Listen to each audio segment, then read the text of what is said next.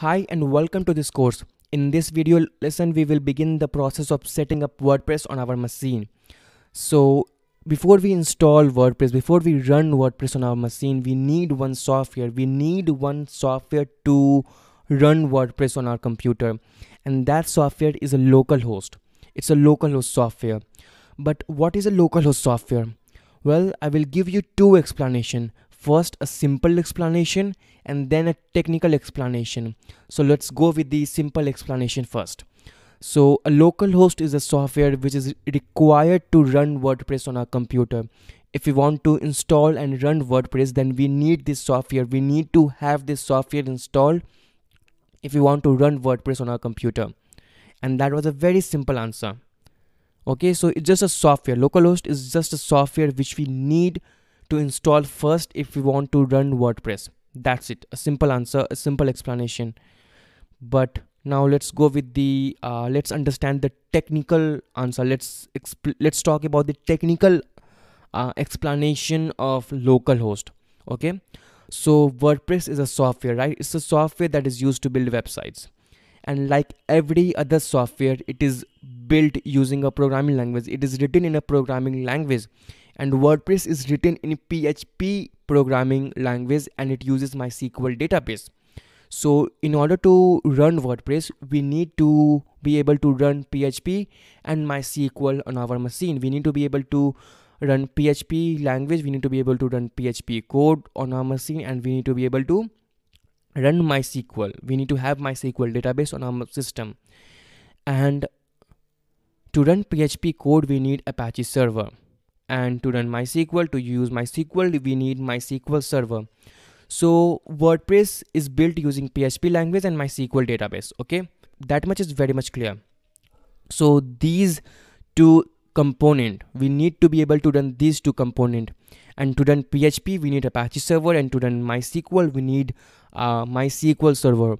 And so your localhost is just a complete package of all these things. So your localhost will contain Apache server, it will contain MySQL server.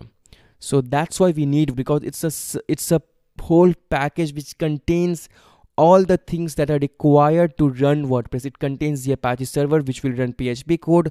It contains MySQL server which has the MySQL database. So it's a complete package which has all the things that is required to run WordPress. That's it. And if you did not understand the technical answer, just understand that a localhost is a complete package which contains the Apache server and the MySQL server, which is very much required to run WordPress. Or just understand that it's a software which contains all the things that is required to run WordPress. Okay, and that's what it is. And we have a lot of option for localhost. We have lots and lots of localhost. We have XAMPP, we have WAMP, and we have MAMP. If you want to use WAMP, you can go with WAMP. If you want to use MAMP, then you can install MAMP. But in this course, I am going to use XAMPP software because this software is available for Windows, Linux, and Mac. Okay, so it's available for all the system, whereas WAMP is just available for Windows and MAMP is just available for Windows and Mac.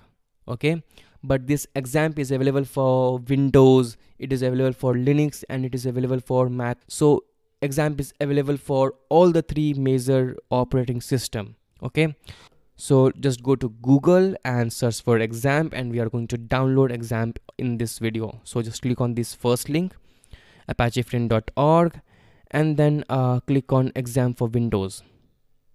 And this will start the download process. I am not going to download it because I have already downloaded it. So I'll just cancel it.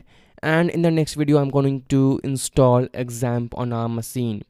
I will show you the entire installation process. It's no-brainer. If you are using Windows, you can install it yourself. But if you really want to watch me install it on my machine, then you can do that as well. Okay, so let's move on to the next lecture where we install XAMPP on our machine, where we install localhost on our machine. Okay, let's go to the next video.